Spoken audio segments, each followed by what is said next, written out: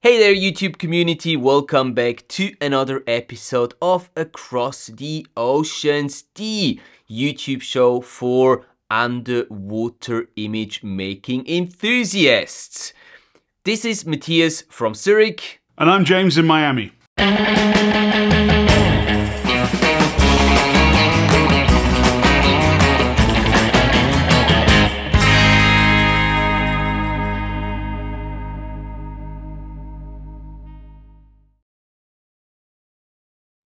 It's great to see all your smiling faces again here, guys, for another episode of Across the Oceans. Especially your face over there on the other side, James. How have you been, mate? Thanks, buddy. Doing well. Doing really well. You know, spring has sprung and diving is in full action. Well, we don't really stop here. We don't have a winter season, but yeah, it's been an epic year so far. So really good. How are you? Excellent. Glad to hear that. How is your macro videography getting along? Well, it needs work. I'm not gonna lie. This is a skill that requires a lot of patience, and I'm not known for my patience. I'm not known for my patience. That is not a characteristic that has ever been attributed to me. It needs work. It needs more work. I don't expect to get it, you know, first time out, but I'm still playing around with it, you know, and I'm having fun. So there we go. That's most important, and you still have a fair bit of time until we get to the Philippines, and you'll have to show off the skills that you've learned in the field of macro videography. Exactly. I just don't want to embarrass myself. I'm sure you won't. I'm sure you won't.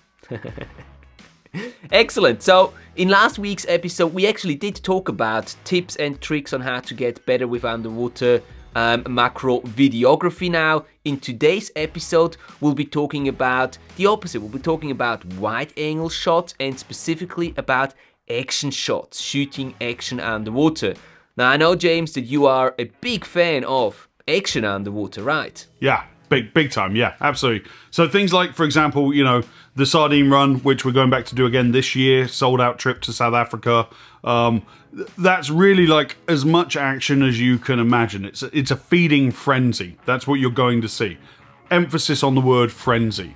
So when I talk about action shots, I'm not talking about, you know, just big animal shooting, like of a whale or of a whale shark or of any species of shark that's just cruising slowly around its habitat and that kind of stuff.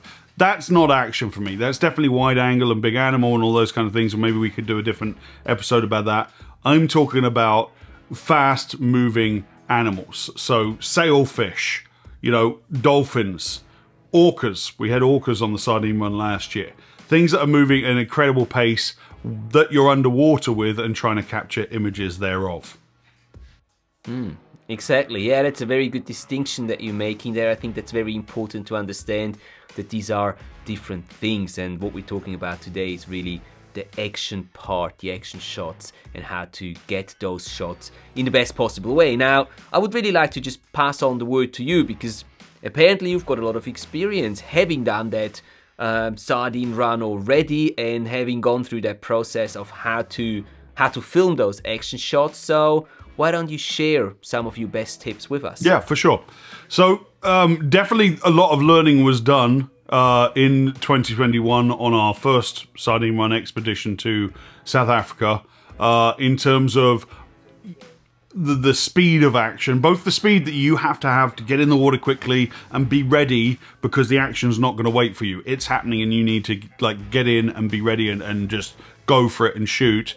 And also the actual techniques that you would use in the water to capture images that we put into our short film run, sardine run. For me, you know, the key essence there was setting myself up for success. Like getting good shots on a day started in the lodge room, in the hotel room. Really about making sure that I've got the widest angle lens, a nice big wide clean dome port, and that, you know, you're set to autofocus in particular, because you don't have time to pull focus and work a manual focus lens. You really want to be thinking about it as if you're shooting an action sport like motocross or soccer or something on land, where those photographers, you know, they're not doing manual focus to get images for magazines and TV. It's all autofocus, and the action's just so fast that you've got to kind of set yourself up for success. So those would be my first points: is don't mess around with manual focus. Get a nice big wide angle lens, set your camera on autofocus, give yourself the widest possible focus area on your actual, on your camera's LCD, you know, the setup, the viewfinder, or however you want to say. And then that's going to sort of help you a lot once the action starts happening.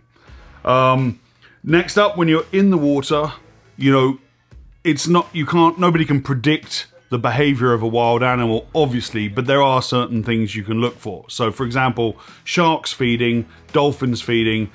Dolphins and sharks don't swim backwards, so you know they're moving in whatever direction their head is pointing.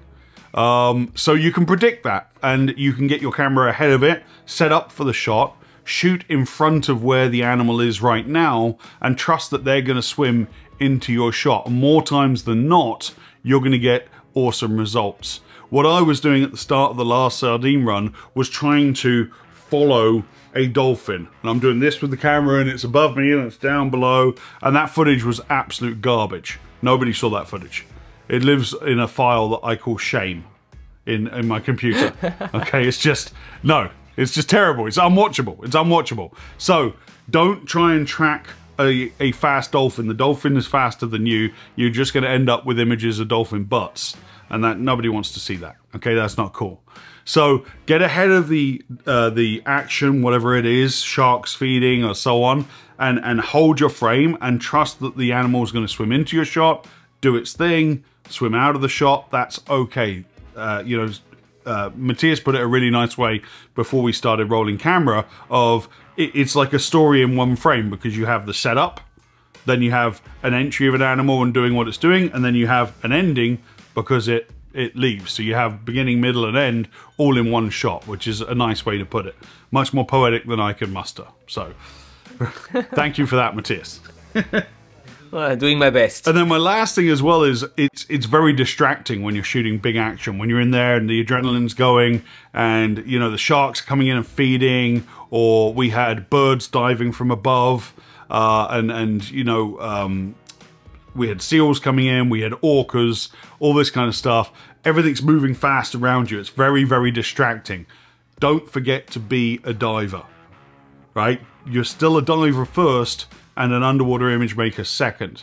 So buoyancy control, monitoring SPGs and pressure gauges, making sure that we're, you know, neutrally buoyant and staying together with your buddy. There were times where sardine run, we're in 400 feet of water, but we're trying to be neutrally buoyant at 30 odd feet, right? Well, I'd look down and there'd be a diver in the group that's down at 60, 70 feet on their own because they followed a dolphin down to try and get a shot. There are plenty of other dolphins around at the 30-foot level. So it's just a case of like not getting distracted and like swimming after the action and then forgetting where you are in the actual dive itself. So remember, you're a diver first and an image maker second. So that's what I got for you. Wide angle, autofocus, go for it. Absolutely. Try and predict the behavior of the animal and get your shot in front of the animal rather than chase their tails. And don't forget to be a diver. I know, Matthias, that you have probably more intelligent and technically minded tips when it comes to settings and so on. But that's how we think, and that's why this show works. So I'm going to hand it over to you now. Thank you, mate. I wouldn't agree with the term more intelligent, I think, but from a different perspective, maybe. Let's put it this way, okay? He's too kind. So, to kind of talk about also your first point that you were making with the autofocus, I think one thing that is very important that is going to help your autofocus to work at its best is to have a closed down aperture when you're filming action shots underwater, because realistically you're not looking for that very shallow depth of field now. You want to have everything in focus, pretty much everything that is inside your frame you want to have in focus. So having an aperture or stepping down your aperture to f8 or higher, so f10, 11, whatever, however high your lens can go, and still gets enough light onto the sensor, this is what you want to do. Maybe you'll have to bump up your ISO in regards to getting still enough light onto your sensor, but I personally wouldn't go below f8.0. It's just going to give you a much deeper depth of field, and therefore everything should be in focus. And that's also going to help your autofocus to work much better under these conditions. Now, my second tip that I've got for you guys is to use higher frame rates when shooting action underwater. This is for obvious reasons. Shooting higher frame rates will give you the opportunity to then slow it down in post-production. So if you're shooting at 60 frames per second, or maybe even at 120 if your camera allows for such a setting, then you can slow it down in, for example, a 24 frames per second timeline.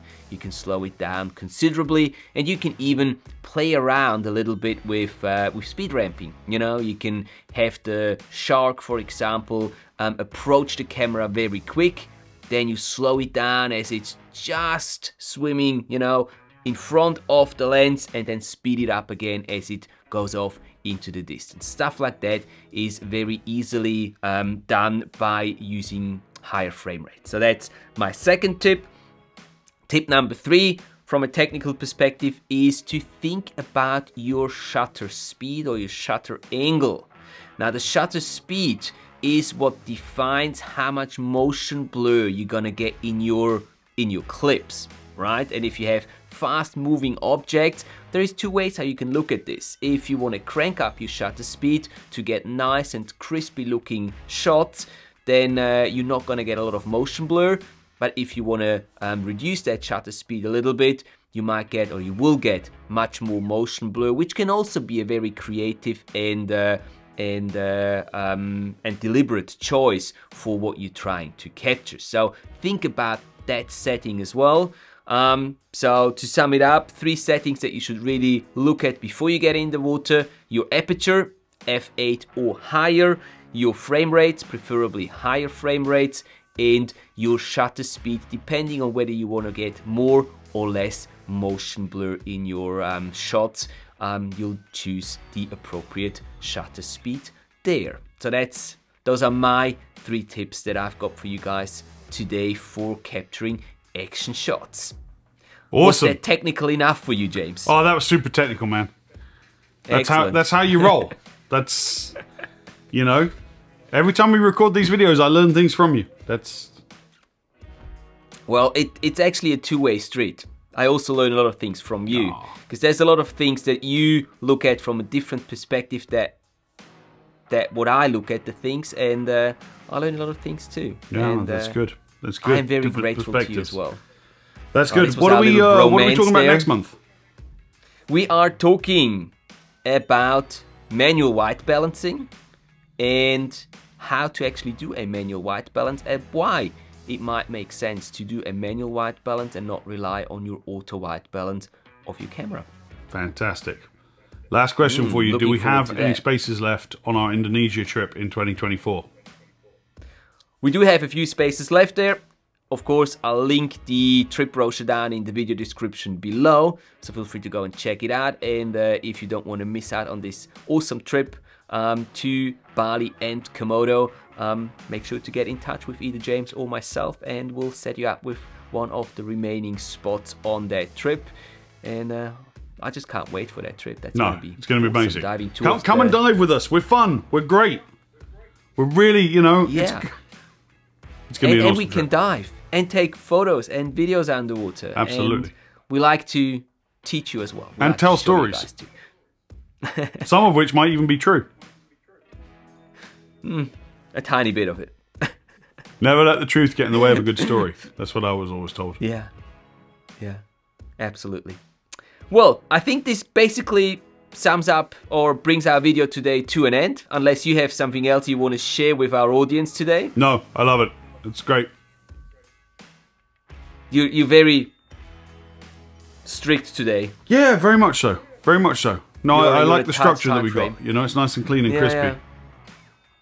I like it too. I like it too.